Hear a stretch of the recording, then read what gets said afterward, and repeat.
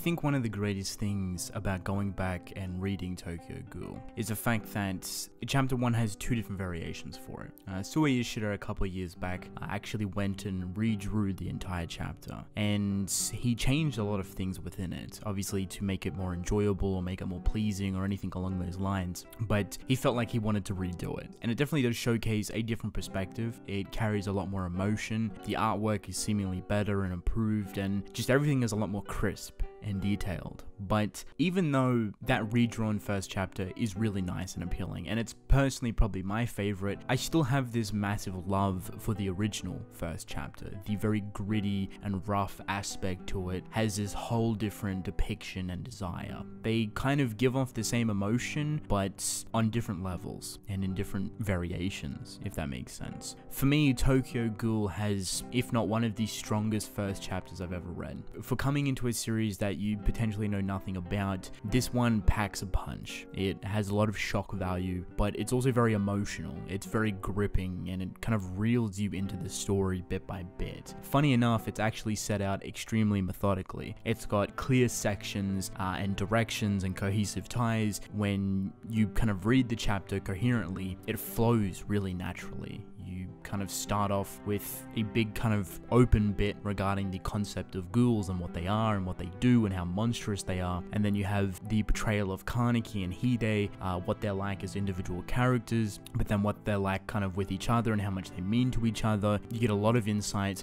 for kind of the atmosphere of the story from the get-go, and you get a lot of insight for Rize as a character. I think the biggest thing starting off straight off the bat is kind of Kaneki's impression, because obviously the following chapters after it is extremely quick. The story changes incredibly fast, and if you're not really paying attention to the first chapter, everything to kind of come for it is not going to be as impactful. So going back and paying attention to Kaneki specifically, some of the small nuances that he has, his emotions specifically, and how that ultimately changes in the following chapters is really impactful and important, and it kind of comes to showcase a pretty deeper side for him. One thing that I think a lot of people even overlooked is Kaneki's sexuality, as throughout the entirety of the story, or at least a good portion of it, Kaneki's kind of asexual to an extent. He's so emotionally broken and detached and kind of driven to the wall in terms of his mentality that sex and the desire for it is completely gone. Obviously that changes in Tokyo Ghoul Re when the kind of reception of his emotion slowly starts to return, and his connection with Toka obviously grows deeper and stronger, and then it gets to that point. However, in the first chapter, it's completely overlooked that he actually is sexually kind of attracted to Rize.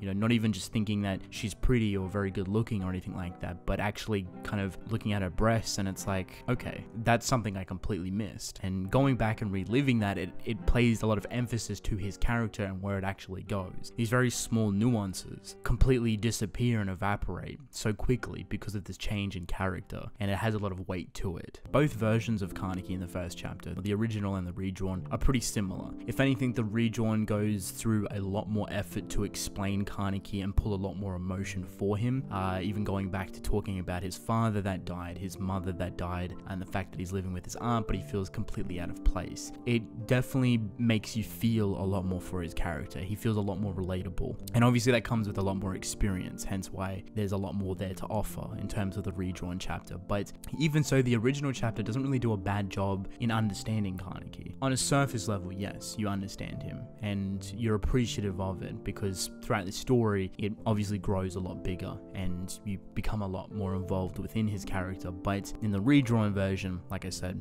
way more explored, way more in depth, and a lot more people can emotionally connect with him, which is really important. Even Hide. Hide is pretty superficial in the first chapter. We know he plays a very important role to Kaneki, and he's like a bit of a goofball, and that's kind of the borderline ending for it. However, in the redrawn chapter, he actually plays a lot more of a suspicious, kind of held back kind of role. He still has that goofy desire, but some of the ways that Sue Ishida depicted him in the redrawn version was very meticulous. It was very eerie and dark, and if you were to kind of read Tokyo Ghoul for the first time and read that redrawn chapter first, you would definitely think that, you know, Hide knows a lot more than he originally intends, or even the fact that he could potentially be a ghoul, as that's kind of like the play on words and the little joke that he plays on Kaneki. So obviously artwork goes a long way in depicting that, and Sue Ishida did not waste any time in that redrawn chapter to kind of depict that alluring, mysterious, eerie nature surrounding his characters. Now Rize, on the other hand, is pretty similar to Hide and Kaneki as well. In the original chapter, she's depicted very gruesomely, not really understanding her as a character, not really showcasing her emotions, so you don't really feel for her to that extent, which is perfectly fine. And even when Ishida depicted her as a ghoul, it was very rough, it was very jagged, and it was gruesome. It actually felt rather fitting for the nature of ghouls. It might have been a little bit over the top, but at the same time, it was perfect. You know, it was the perfect amount for it, and it really is a massive shock value, because you kind of get the idea of what a ghoul is and what they are, but when you see them for the first time within the story, for Rize to be this very beautiful woman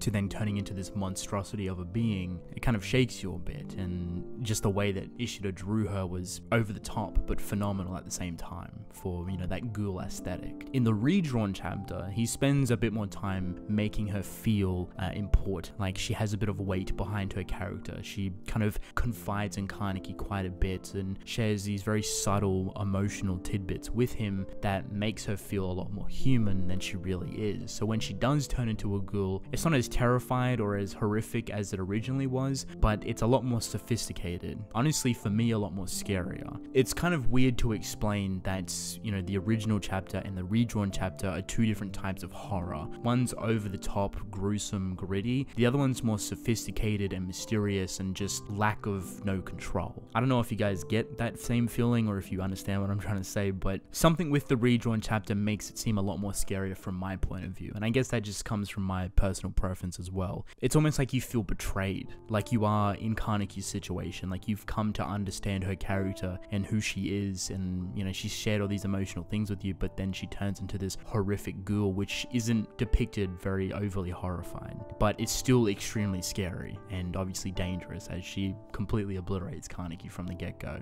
Honestly, I think the depiction of ghouls in both first chapters are just great all around. I think it's a very alluring kind of concept that's never really been done before to such a gruesome extent. In terms of like these supernatural beings, the closest things that ghouls come to are vampires. And vampires can be depicted a lot of different ways, very horrific or very human-like. For the ghoul's sake, it's something completely different, and it's still extremely horrified and just beautiful in every aspect. So it just drives you to the end of the story. When you hit that ghoul bit, it's kind of just like you lose track of time and you're kind of lost in the artwork, and a very kind of torturous thing. So many emotions kind of oozing out of Kaneki at this point. You can kind of feel his desperation to escape and kind of his mind folding over, trying to understand the situation, witnessing a ghoul for the first time when, you know, a day or two ago he was just previously questioning if ghouls exist. The biggest thing for me is the portrayal of emotion, and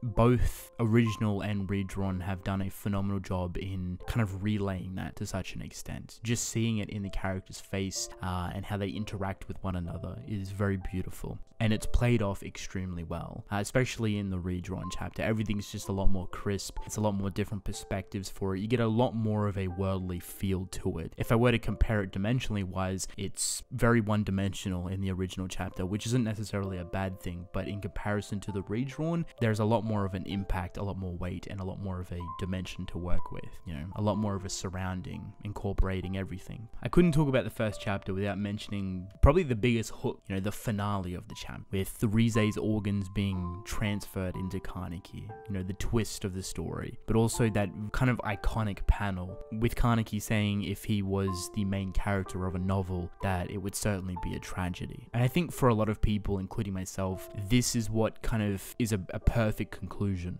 for the first chapter. You get a very clear start to finish. You have a lot of questions at the beginning that also get answered at the end of the chapter, but then you also have so many more questions coming in. When you read those lines of tragedy and seeing Kaneki's face and his eyes opening up, and one of them is just this ghoul eye, you're so very confused. You're so attracted and so lured to the idea of it that it's such a thrilling moment. It's incredible to read, and it makes you want more. For me, one of the strongest chapters, and you know, you could call that personal bias, but just everything about both you know, the original and the redrawn is just kind of beautifully depicted. It flows extremely well. It's so easy to digest. There's so many emotions kind of going around. Everything's really nice and just works well with one another. Nothing seems jarring. You wouldn't even realize that a day or two has passed in the first chapter, but everything just is smoothed over so beautifully and just works well together. And then you have this massive impactful Ghoul moment, and then you have that final piece of the puzzle for the chapter. You end off on such a high note that you just want more. Without a doubt, I think Sawyer should have created a very iconic first chapter and then outdone himself again by redrawing that first chapter, keeping everything iconic in it, just improving the artwork, improving the atmosphere and the emotion, but keeping very specific and important panel pieces. And he's just done a phenomenal job with it in both aspects. And I think it would be amazing if people went back and gave it a read, whether it's the original or the redrawn or both. It's a really impactful first chapter, and it does an incredible job in luring you into the story. So with that being said, that is basically it. For me, Tokyo Ghoul has a phenomenal first chapter. It's so impactful, there's so much importance in there, and it's just incredibly well done. If you do go back and check it out after all these years, let me know what you think, because I'm pretty interested to hear your thoughts. But I'm actually going to end the video off here. I hope you guys enjoyed, and I will see you in the next one. Goodbye.